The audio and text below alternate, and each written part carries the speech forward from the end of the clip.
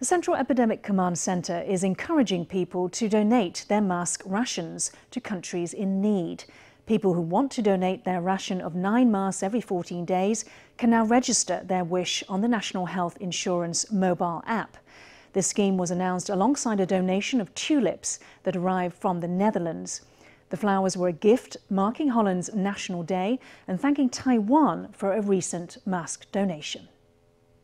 桌上哈，那是这荷兰哈，他们送来的郁金香，因为今天是他们的国王日嘛哈，也是他们的一个国庆日，哈，总共送了我们3999朵的玫瑰花，哦，希望能够郁金香。Everyone laughs as Health Minister Chen Shih-chung accidentally calls the tulips roses at Monday's press briefing. 一条鸽子那样的玫瑰花了哈，不过那条歌我也不会唱了哈。 Next to the tulips are caramel waffles, another emblem of Dutch culture.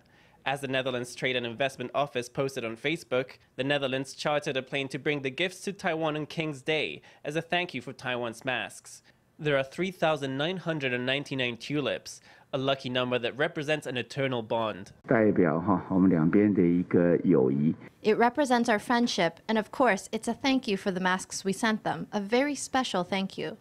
As increased mass production in Taiwan gradually creates a comfortable abundance, Chen has announced a new scheme to expand aid to other countries, christened Protect Taiwan, Help the World. 护台湾助世界了哈。 Taiwanese residents who have not picked up the full allowance of masks can now choose to donate the spares to other countries.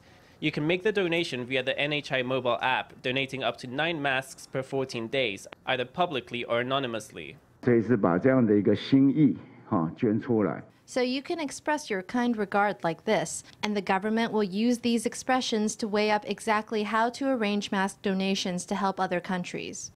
Chen and CECC official Jiang Shangchun posed with the tulips after the briefing.